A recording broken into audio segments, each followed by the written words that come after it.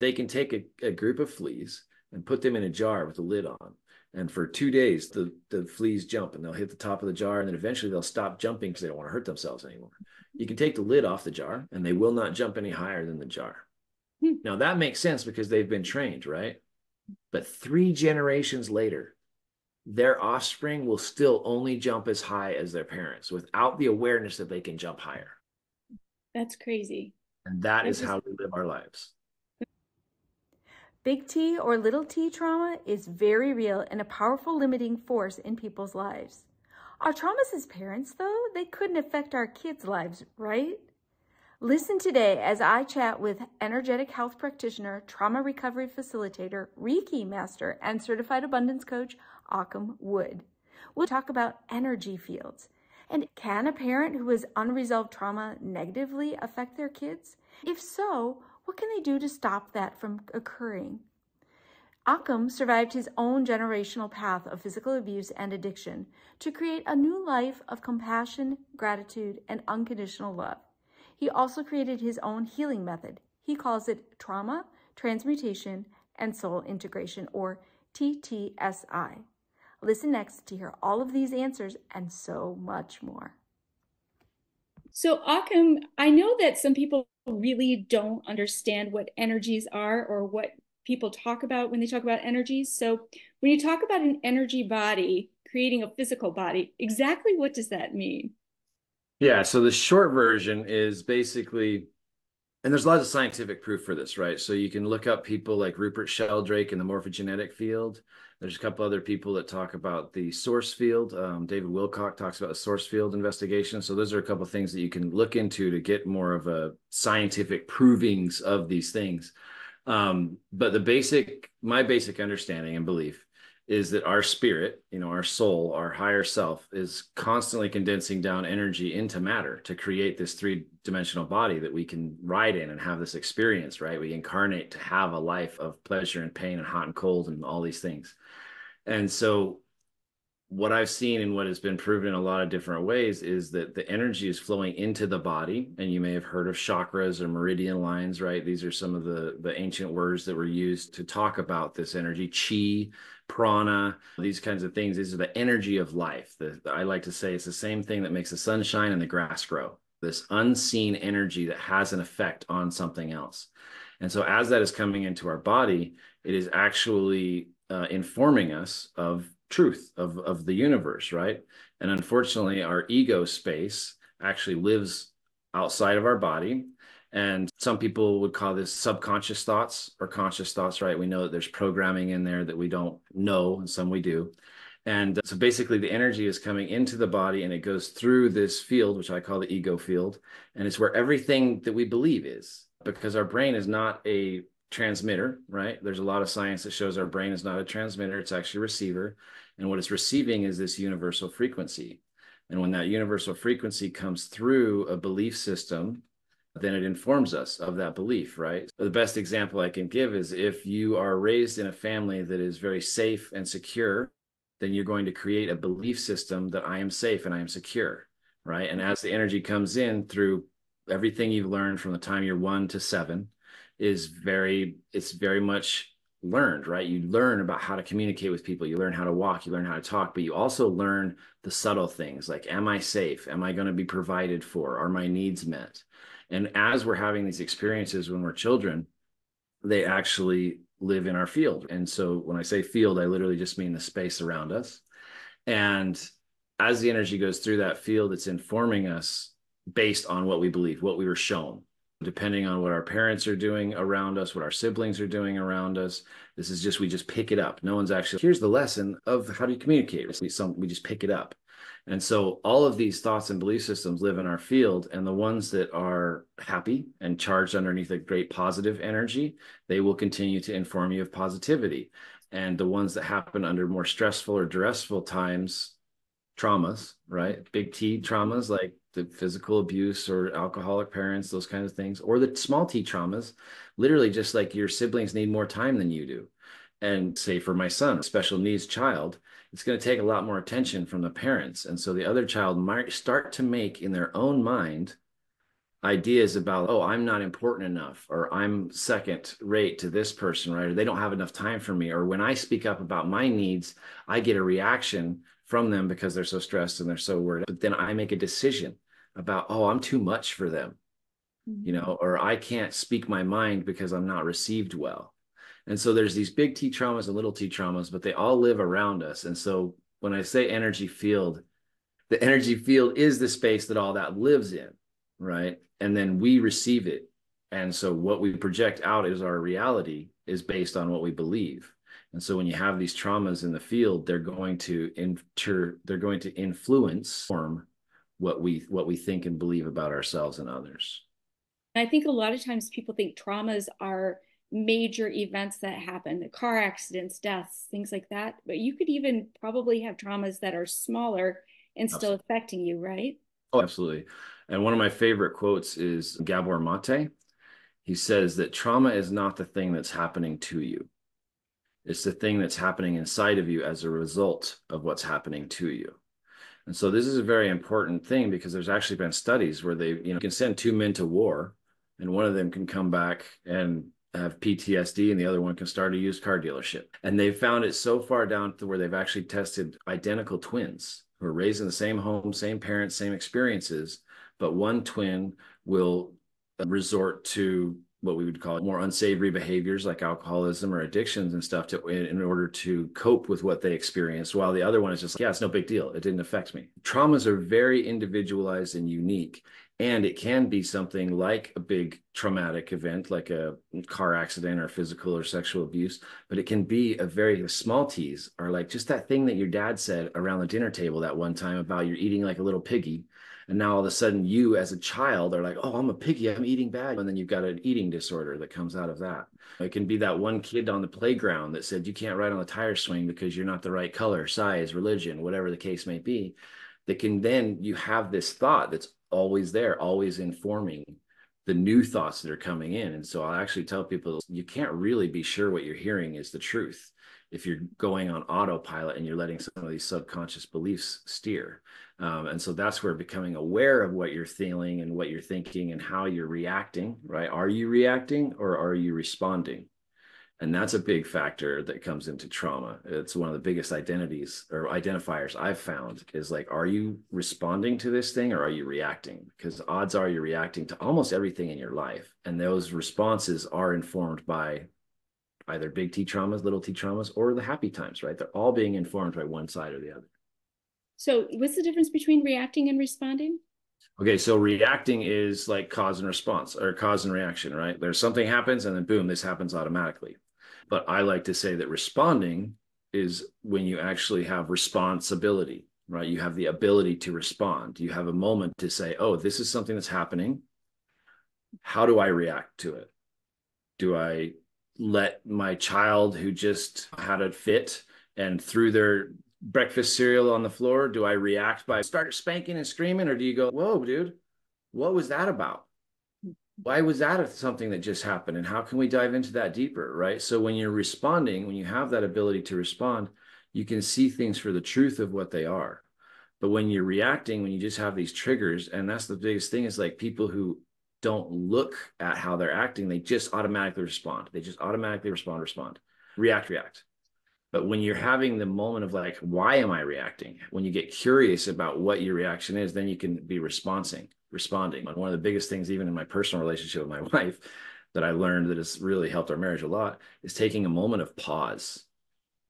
No matter what the problem is, no matter what she just said or what I just said or what just happened, it's like taking a moment of pause and just asking yourself, how am I going to react? What emotions are this bringing up in me? And why are these emotions here? What is it telling me about my unmet needs or potentially something from the past? Because these triggers, you've heard everybody say, I got triggered, right? The trigger is basically an unjustified or over exaggerated response to something that shouldn't be affecting you anymore, to something that's in the past, right? So past traumas are things that are in the past that are affecting you now, but basically imbalanced reaction, right, from something that's affecting you in the past. And so those are triggers, and we've all had triggers, right? Whether it's that person cutting us off or the person giving us a dirty look in line at the store. There's just so many things.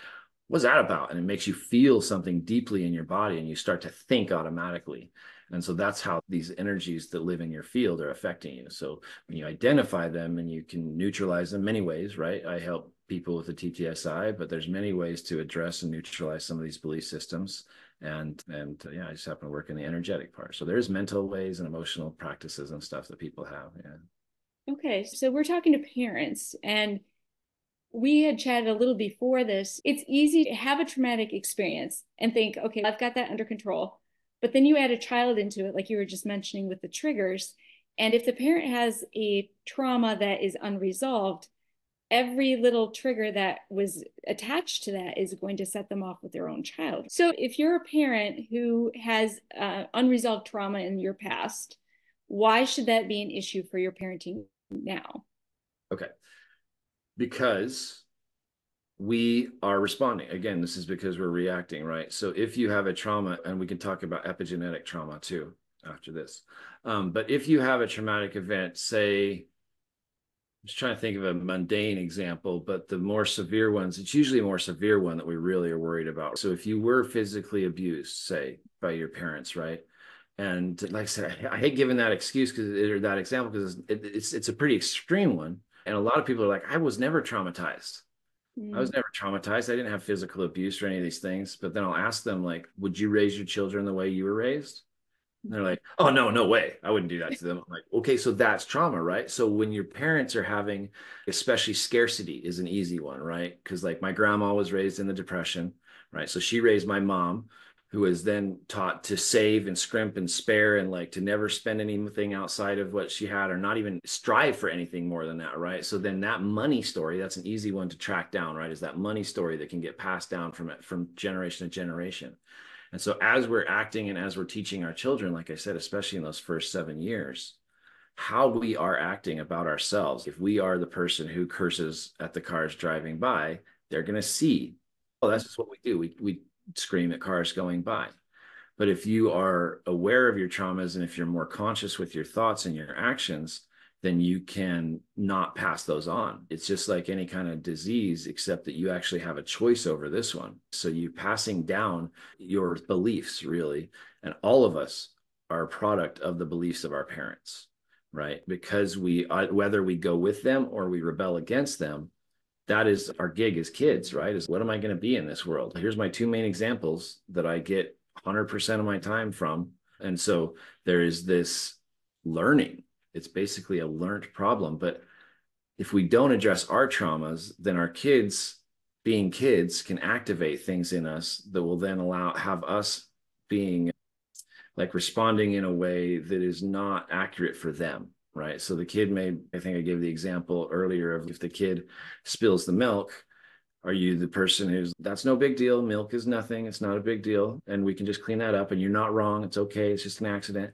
Or are you going to be the person, I don't have time for this today, and my dad beat me for spilling the milk, and so I'm going to go ahead and do that to you. And then your kid's going to raise their kids that way, and so on and so forth. So it's really important for us as parents, if we want to stop genetic or ancestral or hereditary or epigenetic traumas, to be really aware of how we are acting and interacting with our kids, because we are literally creating them. Like we are, and so many parents know this already. Like you can see that whatever you're doing, your kid either does it with you or rebels against you. Those are usually the two aspects. And having a base level of your own understanding of your own traumas and your own triggers can help you to be more of a clean slate, right? And help them to have their own identity and help them to excel into their own reality, as opposed to enforcing your beliefs and your traumas on them. Does that answer the question? That was Yeah. a little bit No, long. that was great. And I think I can actually give a personal example. When I was younger, we were in a car accident, and the car spun uncontrollably on an icy bridge.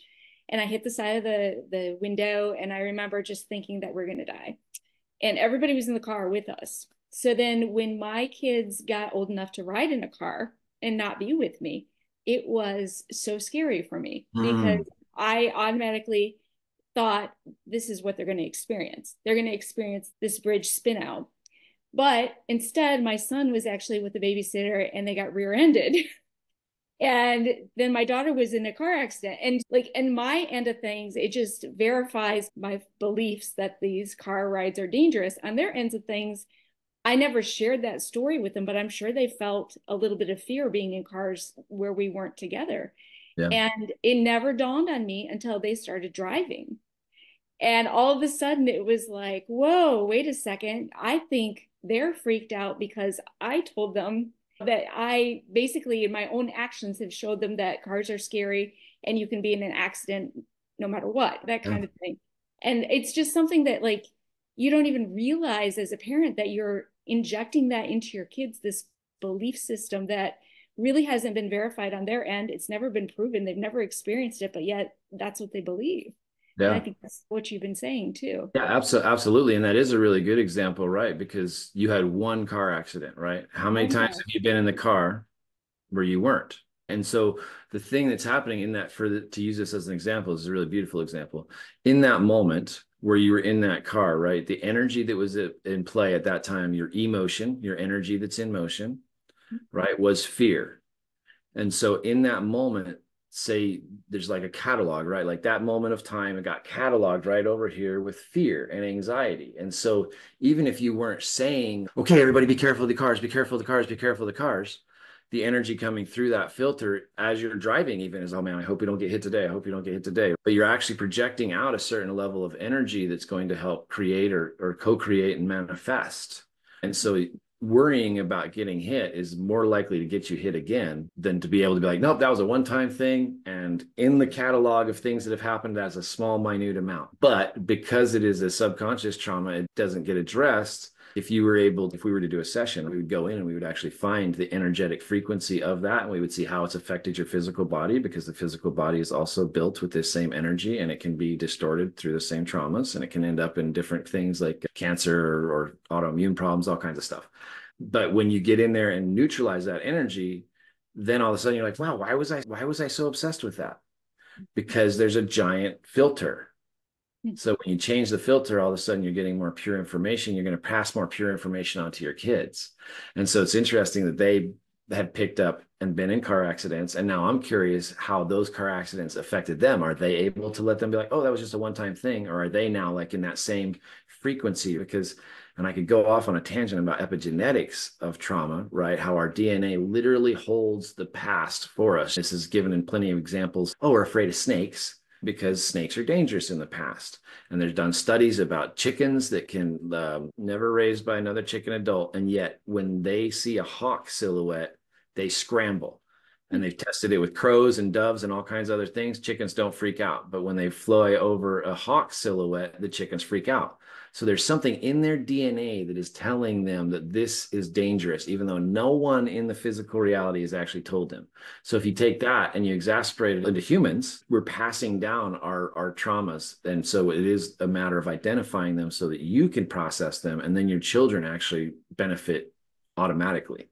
Right. So it's really interesting. I've seen some really powerful things happen in family lines as one person heals their traumas or releases the energy around them, learns the lesson from them, that all the people in their family can start to change and shift with them just by them doing the work. That's amazing. Yeah.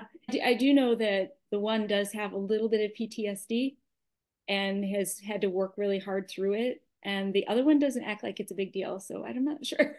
Yeah, see, and that's a perfect example of how one person can have the effect and the other person can just let it slide. And yet that other person may be scared of spiders for no reason. Right. You know? So it's one of those things, it all lives in the field. It all lives in the field. Now, the TTSI, let's say you're somebody who is listening right now and they're thinking to themselves, man, I never thought about this before. I never thought about it affecting my kids. What is the process? Like, how does this even work for that? Yeah, and like I said, again, I could spend a long time talking about that, but the shortest explanation is basically, and it's said in so many different, like I said, modalities as far as subconscious thoughts and mental programming, all these things. And to me, it just shows up as energy in the field. And so the TTSI is a way of, first of all, like I said, we're all connected to source energy, and there's interference between us and what we're receiving. So it'd literally be like if I held a balloon up and the sun is shining in, and that balloon is not going to let actual light through. It's only going to let the color of the balloon through. And so what I do is I help people see those filters and the impressions that are getting made, and then charging up the body So connecting you to source again, so that you're not going through all the processes of the traumas. And it really builds up the core of the body and the energy field so that then you can dive deeply into the unseen, the unknown. Some people are aware of the trauma they have. A lot of people don't know where it started, right? They can see the results. I'm having a hard time in my relationship with my kids, with my job, whatever. They can see the results of the side effects of the traumas, but they can't see the traumas themselves. So the TTSI, it is a bit of a longer session. It's definitely not your standard Reiki session, but all someone would have to know to receive it is that there are things that they don't know.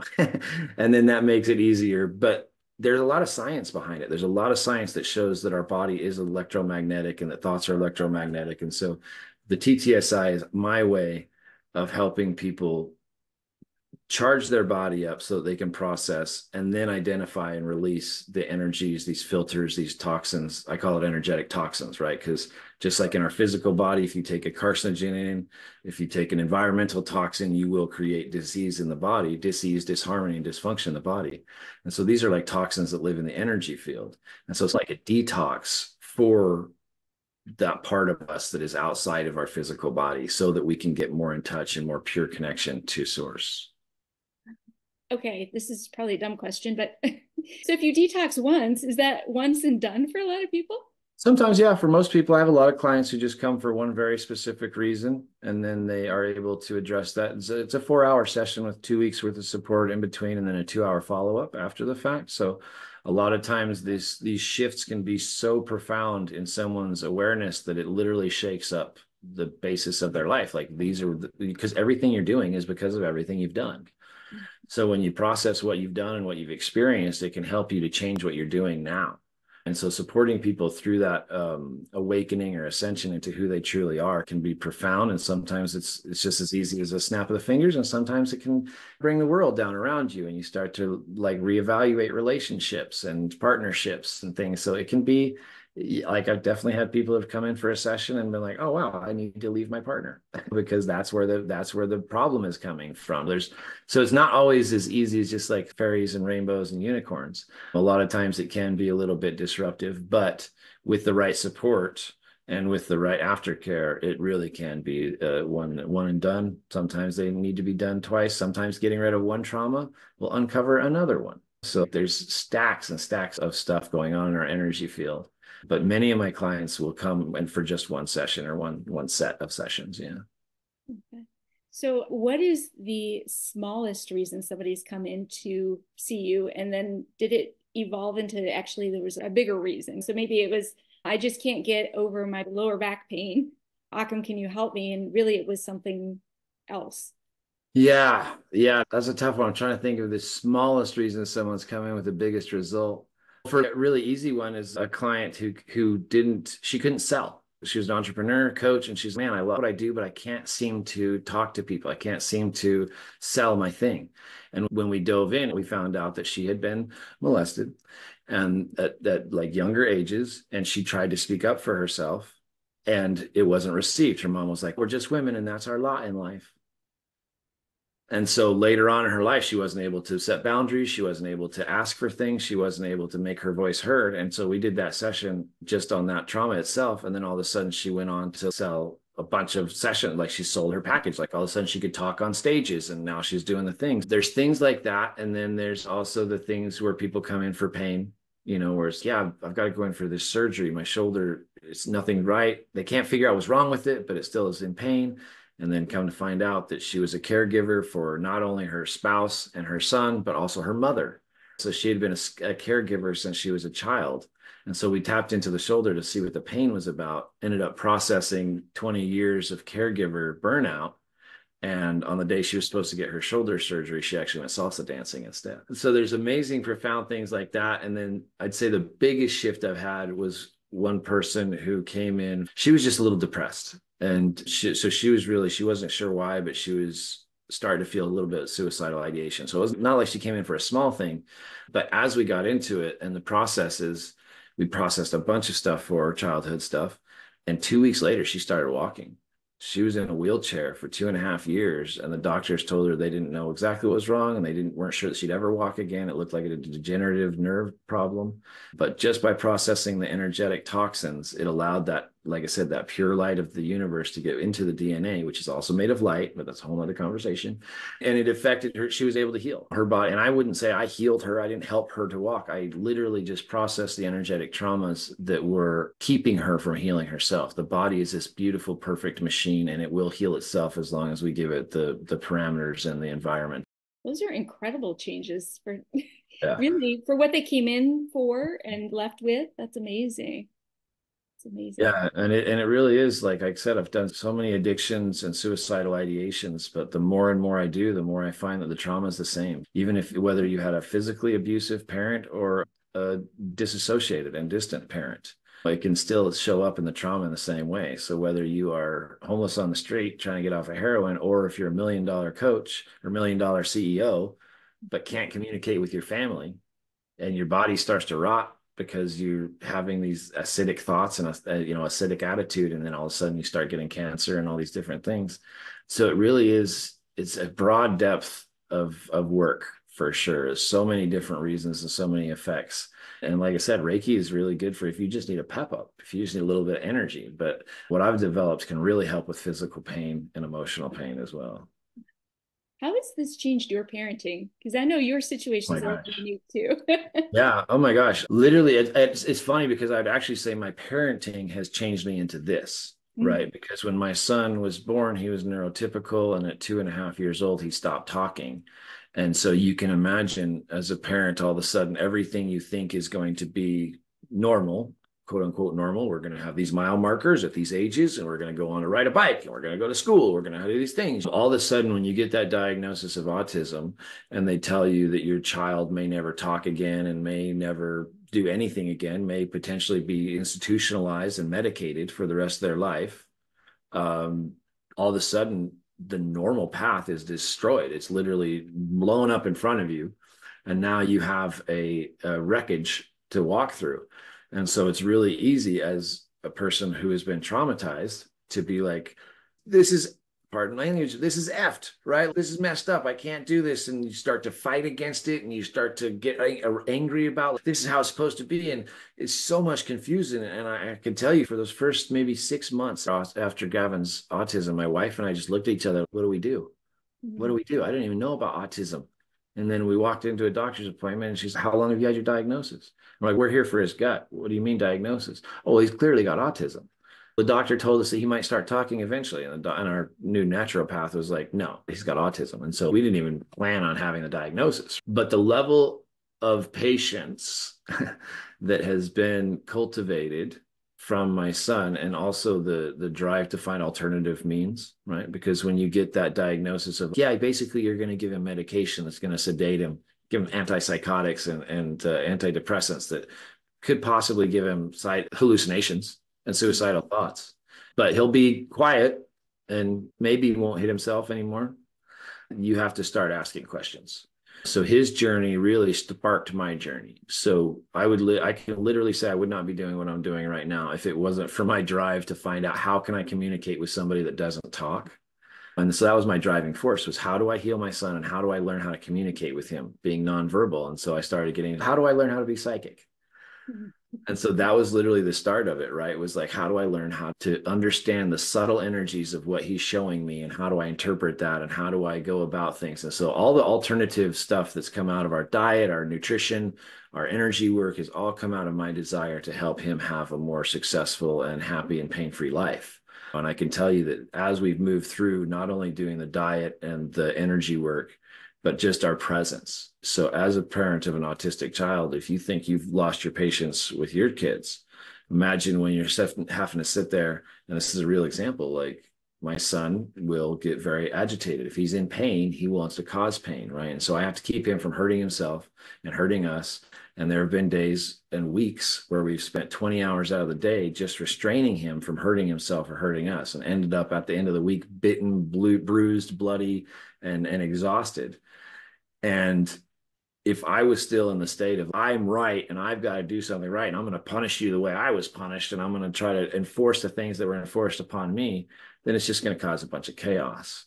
So literally the fact that I have to reevaluate every single thing, every interaction I have with him has to come from a place of pure love and response not reaction.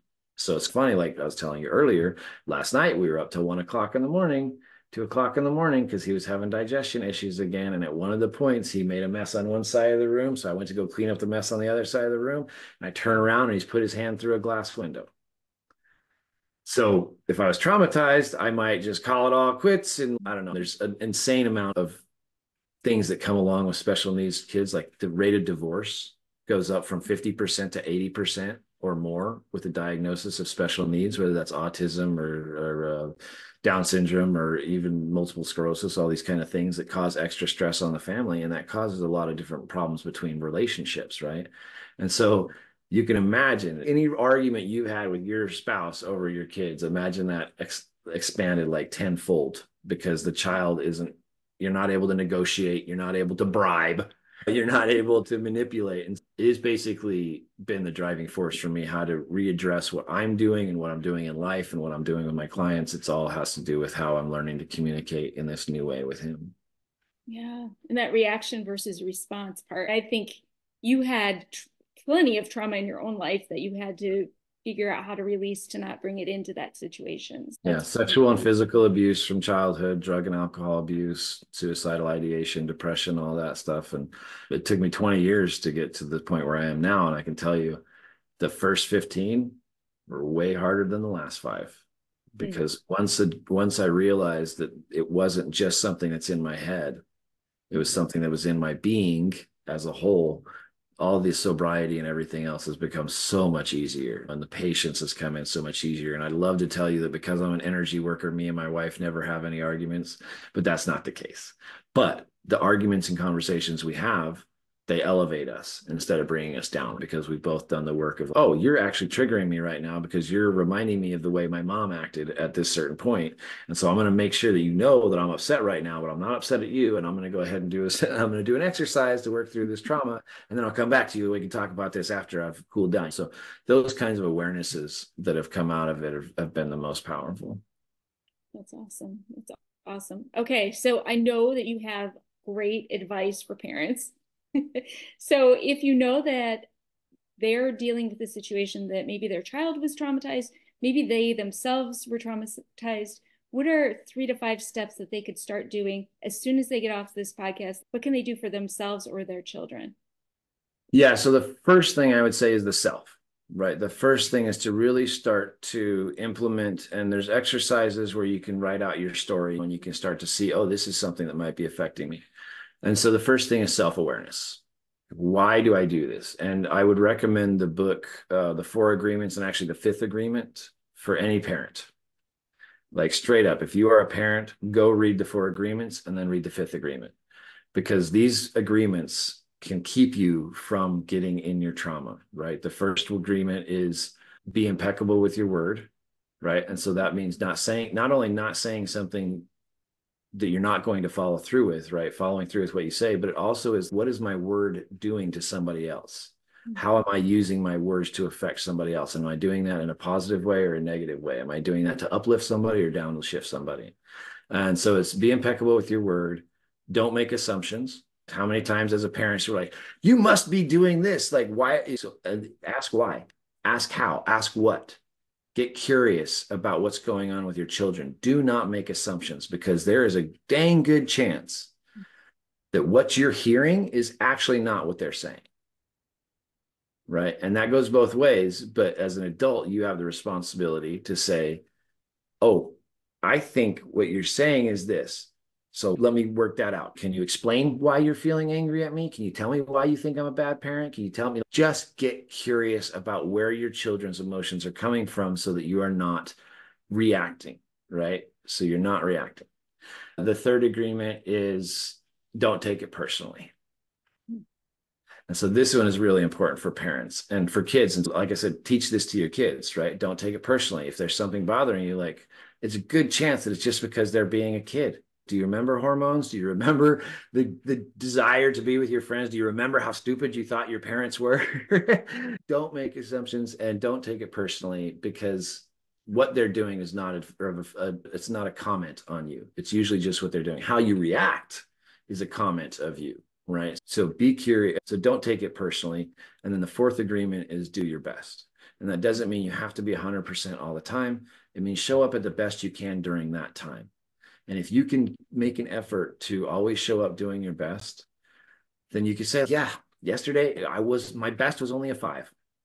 And I'm okay with that because I tried to do my best, and I'm going to make apologies. I'm going to make amends, whatever the case may be, but don't feel guilty about it. And so do the best is the 4th agreement. And then the 5th agreement, which I think is most important for this conversation, which is be skeptical yet curious. And so Don Miguel Ruiz talks about going to war with your thoughts. Every single thing that's going to leave your mouth, ask yourself, do I actually believe in this? Is this something that I picked up unconsciously? Is this my mom's thought, my dad's thought? Is this my preacher's thought? Is this my president's thought? Is this the kids at school's thought? So really dissecting what and why and how you are reacting so that you can then respond. So that's where personally I have taken on, I will always give myself a pause.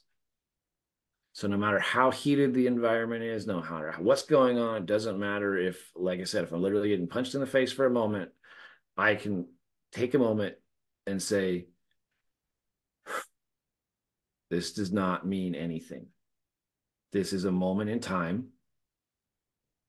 It doesn't mean anything about my past. It doesn't mean anything about my future. How can I take a breath and truly ask myself, is what I'm hearing, is what I'm feeling, is what I'm experiencing truth? Or is this being informed by one of my triggers, one of my traumas, one of my filters and the distortions? And so that would be my biggest, those are something that I use on a daily basis in all of my relationships, especially when it comes to children. And that can really help you to then identify, oh, wow, I do have a trauma in here. And I didn't want to react this way that time. Dang, I reacted again the way that I said I wasn't going to. There must be something deeper here that I can't see. And then that's where seeking out help for that is so important. And while I do believe that we are sovereign beings and we can absolutely do anything, we can heal ourselves, we can do anything by ourselves, we can change our entire realities, you also cannot read the label from inside the bottle. And so having somebody that you trust, who can be a neutral space, who doesn't have skin in the game, that you can turn to and say, hey, here's what's happening. Here's how I'm feeling about it. Can you help me see the difference between what's happening and what I'm feeling?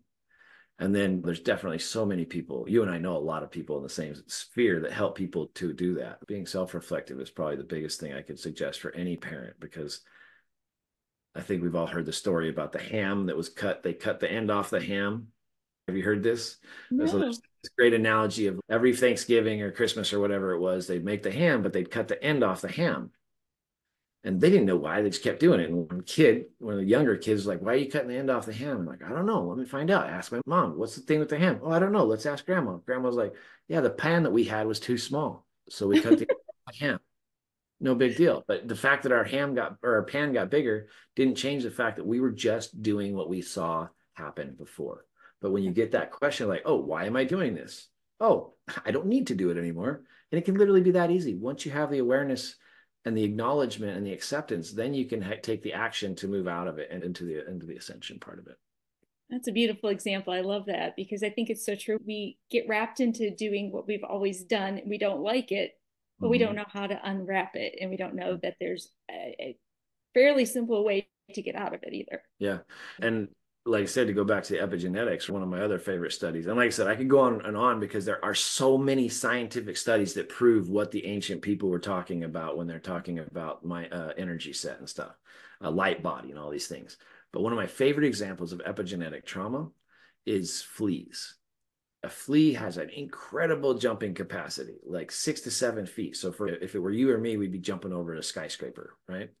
But they can take a group of fleas and put them in a jar with a lid on. And for 2 days, they'll let the fleas jump, and they'll hit the top of the jar, and they'll hit the top of the jar. And then eventually they'll stop jumping to the point where they hit the jar because they don't want to hurt themselves anymore. You can take the lid off the jar, and they will not jump any higher than the jar, than the lid, right? Now that makes sense because they've been trained, right?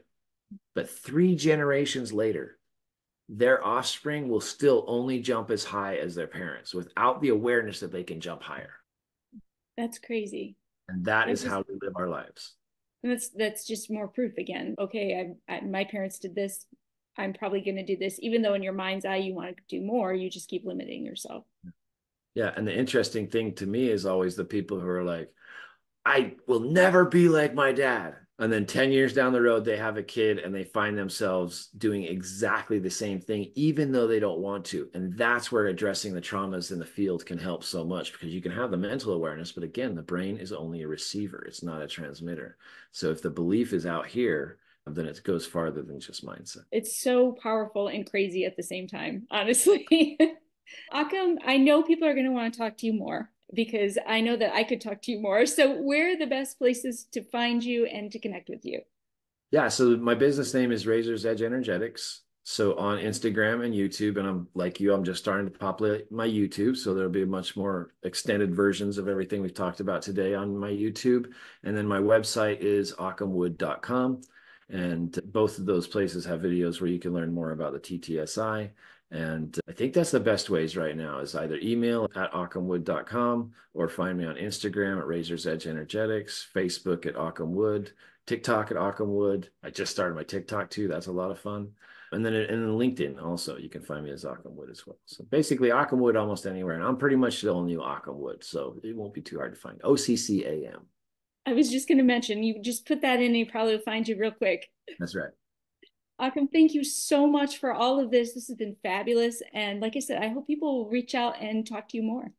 Yeah, me too. Me too. Thanks for having me, Dori. It's been really lovely. Thank you, Occam.